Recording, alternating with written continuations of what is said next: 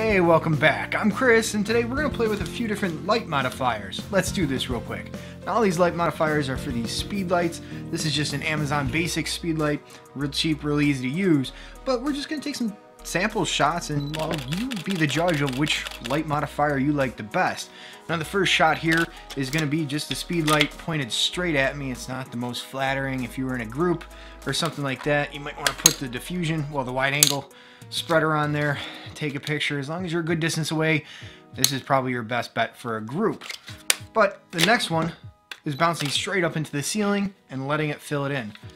The one after that, we're just gonna bounce it to the ceiling and also bounce it to the wall to try to get some side lighting, you know, a little different effect here. Now the next one we're gonna do is gonna be straight at the camera again with this little teeny tiny softbox on here, just to diffuse the light just a little bit. And then we're gonna use this little, I think it's called a Stofan. Now, you're not really supposed to shoot it straight at, it's made for more bouncing the light and then a little bit comes out just to have a little kicker, a little catch light in your eye. That's also what this little white card is for a kicker, just to give you a little catch light in your eye. Now the next one, this is a knockoff of the Gary Fong light sphere, I think it is. Either way, it's made to mainly bounce light off a ceiling and then also project some forward to illuminate you, give the catch light in the eye and everything like that. So you kind of see what you like. Now the next picture is going to be with this little cheap, inexpensive, it's reflective on the inside. I guess it's kind of a softbox. It's also collapsible. You can break it down real small, put it in a little pouch. It's not too bad to have in your camera bag. It folds down to this size. So in that respect, if you just kind of needed something fast, you wanted a small setup, it's kind of a way to go. So you be the judge. If you had a couple of these together with a couple speed lights, you know, so you have your main, your fill light and stuff like that, this is a pretty decent option. You can also use it for a hair light, which we'll do later on today. Now this one here is going to be with this one. You just pretty much take your flash and angle it so that the optical sensor can see your camera's flash. Throw this in here, on here. It's going to fire in a slave mode, illuminate this huge softbox. Remember, the larger the light source, the softer it is. The closer the light source to you, the more rapid fall off you're going to have, and then you're not really going to be illuminating your background at all. I do like using this, but then again, it's also very big, and to have it effective, you want to get it up high, so you're kind of limited in the space that you have, to where something a little bit smaller, I can get this up higher, get the angle I want, but it's not going to be as diffused as this thing here. Now for the last few pictures here, I'm using this as my main light.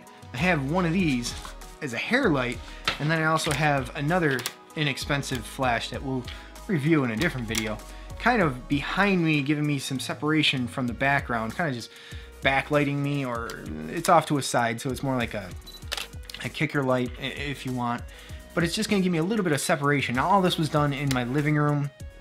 No real ambient light in the room or anything like that. I did have a big window open for some of the shots, but with the shutter speed I was using, it wasn't going to pick up any of the available light. Now that's the thing too, when you adjust your shutter speed, the slower the shutter speed, the more ambient light you're going to let into your photo. The faster the shutter speed, the less ambient light you're going to, you know, let into your photo. So keep that in mind when you're doing stuff. If you're like, well, hey, wait a minute, I'm getting too much of the background light that I don't want in there. Well, raise your shutter speed up a little bit, and then you adjust your aperture, and aperture is a little more for the flash power itself, and of course adjust your flash power as needed.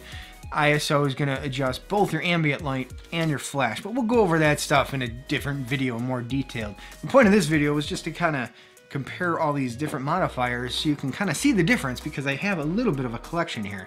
And I like buying inexpensive modifiers to see what they do.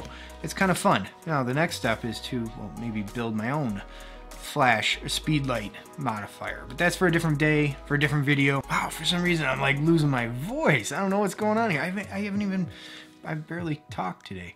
But just the same, like I said, you be the judge of which photo, which, you know, light you like the best and what modifier is good for you. It all depends what kind of shooting you're doing. If you're doing, you know, birthday parties, maybe weddings and stuff like that, this type of option might be better.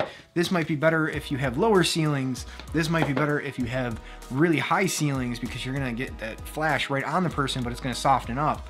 And something a little bit larger might be a little bit better as well. This might be good just to throw on a flash and stick it in the corner of the room just to brighten up the room behind the person if you want the room as part of the photo. There's a lot of different things you can do with this stuff. This might be good just for doing headshots or portraits or something like that, to where you're not going to set this up for a birthday party or a wedding, or you're not going to move around with this thing. This is mainly going to be where you're shooting. It's going to be in your studio, in your makeshift studio.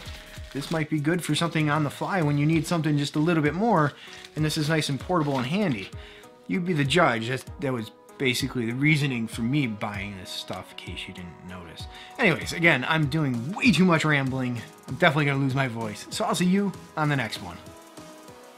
Oh, I almost forgot. If you're new here, I definitely welcome you to the channel, and I thank you for subscribing and checking out, well, the photography playlist, because, well, obviously this is a photography video, and there's a lot of other videos to, well, watch, and a lot of videos I'm going to make on photography because I do enjoy it. It's one of my passions, hobbies, side hustles, whatever you want to call it.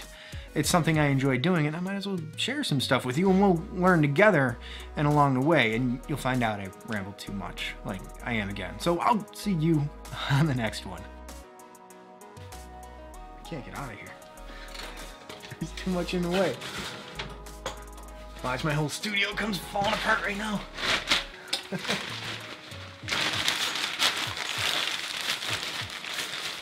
I'm going to do a video on just using regular shoot-through umbrellas with Speedlights. I did a video on using continuous light with shoot-through umbrellas and such. Check that out.